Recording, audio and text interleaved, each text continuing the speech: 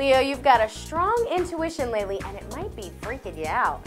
In fact, some of you might have been thinking that you were hallucinating or going schizo. Well, I'm here to tell you that in the eyes of the cosmic sky, you're not a total basket case. In fact, you've got a strong ability to ground your intuitive side and decide for yourself if this is an ability you want to cultivate. No, I'm not suggesting you hang a shingle from your window and charge $500 for psychic readings. All I'm saying is that if you trust your gut now, it won't mislead you. This is Jesse Diaz. Keep checking back for your daily dose of horoscope right here on CosmicSky.tv.